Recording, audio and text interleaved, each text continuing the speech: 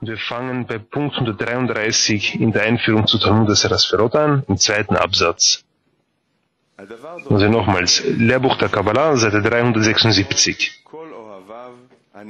Das gleicht einem König, der im Land alle seine treusten Untergebenen versammeln und sie in die Arbeit im Inneren seines Schlosses einführen wollte. Was tat er also? Er verschickte im ganzen Land einen offenen Befehl, dass jeder, der wollte, jung oder alt, in seinem Palast kommen und sich mit inneren Arbeiten im Palast beschäftigen möge. Er stellte aber viele Bedienstete am Eingang zum Schloss auf und auf allen Wegen auf, die zu ihm führen, zur Wache. Nochmals, er stellte aber viele Bedienstete am Eingang zum Schloss und auf allen Wegen, die zu ihm führen, zur Wache auf und befahl ihnen, mit List alle in die Irre zu führen, die sich dem Schloss näherten, und sie von dem Weg abzudrängen, der dorthin führt. Natürlich strömten alle Bewohner des Landes zum Palast des Königs, wurden aber von der List eifriger Wachmänner in die Irre geführt. Und viele von ihnen überwältigten die Wachmänner so weit, dass sie sich dem Eingang des Schlosses nähern konnten. Rav sagte, die erste Frage ist, was bedeutet es, zum Palast des Königs zu laufen? Na? Will jemand nur den If? Antworten. Ein Schüler sagt, zum Königspalast zu laufen bedeutet, zum Geben zu streben. Ich habe gesagt, okay, das ist etwas Inneres, aber wie äußert sich das nach außen? Bitte.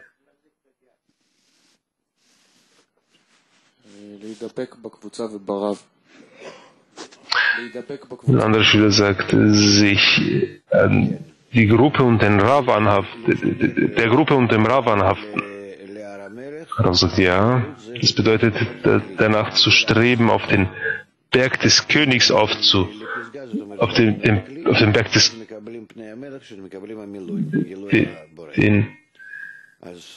das Antlitz des Schöpfers zu enthüllen. Das heißt, dieser ganze Berg, auf diesem ganzen Berg, ja, also den Berg zu bezwingen, den Berg zu besteigen bedeutet, auf den Egoismus mehr und mehr zu verzichten, und so gelangt man zum Palast des Königs. Ja, bitte lesen wir weiter.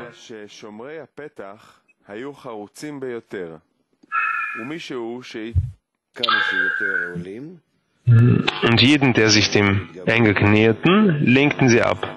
Rav sagt, das heißt, je mehr wir aufsteigen, desto mehr offenbaren wir den Egoismus in persönlicher und auch in den Gruppenegoismus. Also all die Hindernisse und die Störungen werden mehr und mehr.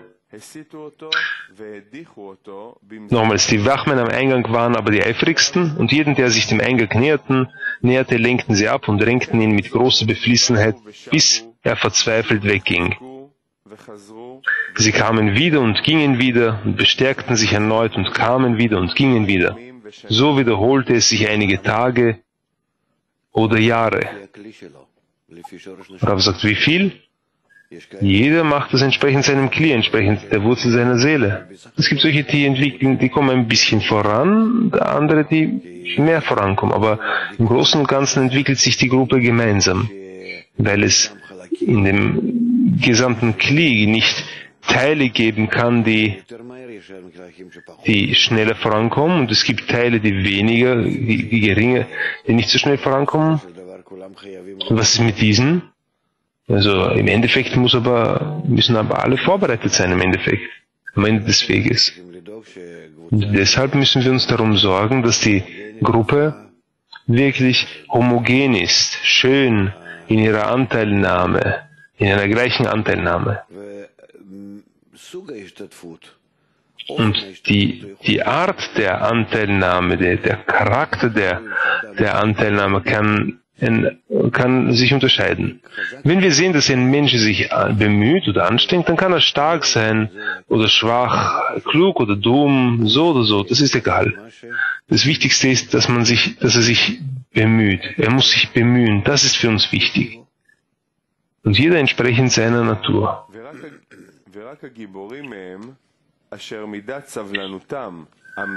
Und nur die Helden unter ihnen, die Starken unter ihnen, deren Maß an Geduld ausreichte, überwältigten jene Wachmänner, öffneten das Tor und wurden sogleich des Antlitzes des Königs gewürdigt, der jeden auf den ihm passenden Posten einsetzte. Rav sagt, das heißt, sie haben es geschafft, all die Störungen des Egoismus, des Willens zu empfangen, zu überwinden, mit all seinen Berechnungen. Und trotzdem, jeden Tag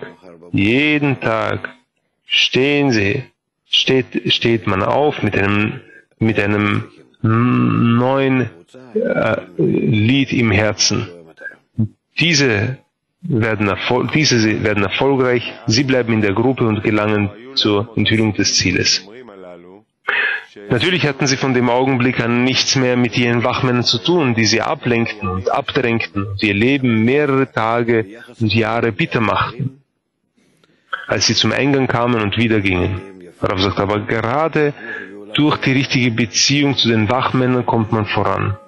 Genauso wie in unserer Welt können wir die Wachmänner bestechen, können ihnen irgendeinen gewissen Bestechungsgeld geben.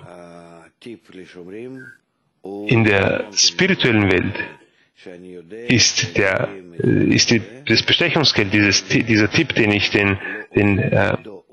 dieses Trinkgeld, das ich ihnen gebe, dass ich weiß, dass sie auch vom Schöpfer kommen, sie keine Handlungen machen, die entgegengesetzt zum Ziel sind, sondern sie kommen entgegengesetzt zum Ziel. Das heißt, gerade sie helfen meinem Egoismus, das Ziel zu sehen.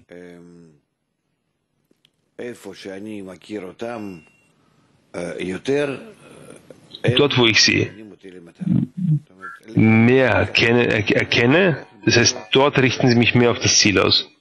Sie sagen, nein, da darfst du jetzt nicht hinein, da darfst du nicht raus, dort darfst du hin. Gerade dort, wo sie mich entgegengesetzter Weise lenken, erkenne ich das Ziel. Und in so einer Weise helfen sie mir, sind sie eine Hilfe gegen mich.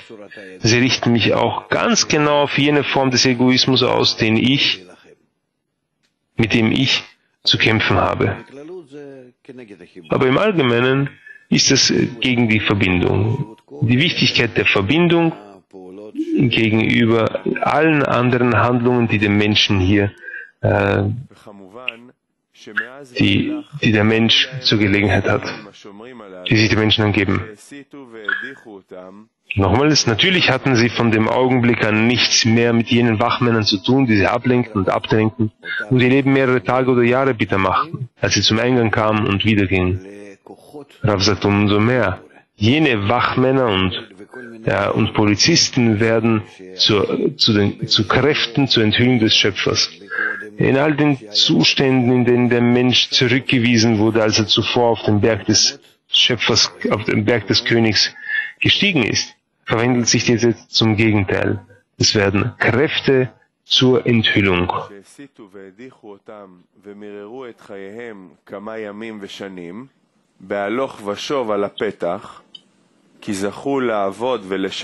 Denn sie wurden dessen gewürdigt, vor der Herrlichkeit des Lichts, des Antlitzes des Königs, im Inneren seines Schlosses zu arbeiten und zu dienen.